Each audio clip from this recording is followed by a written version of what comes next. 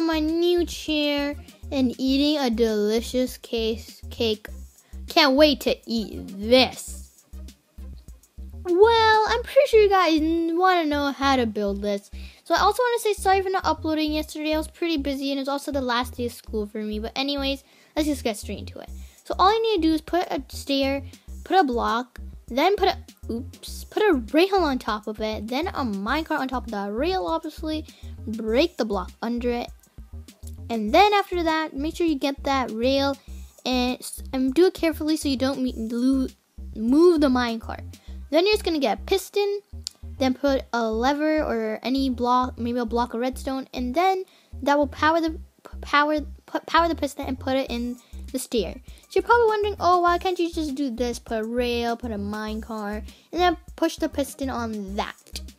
Well, if you do that, well, it's actually going to move the stair too, so that wouldn't work. And you can't break the block under it because it will just go under the stair, and that wouldn't work.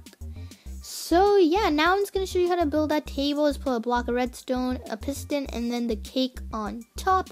And then you're already done. And I personally love this. You can actually go in here. The only thing that is pretty bad is that it doesn't really look that good, but you can still sit in it, and it kind of actually does look like you're in the chair sitting down. And yeah, there's probably some better ways, but I enjoy this way, and I actually made this way all by myself. Well, I found it all by myself. Maybe someone else made it like this, but I never watched a video. But I also wanted to say I'm using a new app called Pinnacle Studios to edit this. Hopefully, it costs money, but hopefully this is going to turn out good, and it is a really good editing app. So yeah, I hope you guys enjoy the video. Don't forget to like, comment, share, and subscribe to join Team Awesome. And I'll see you guys next time. Peace out.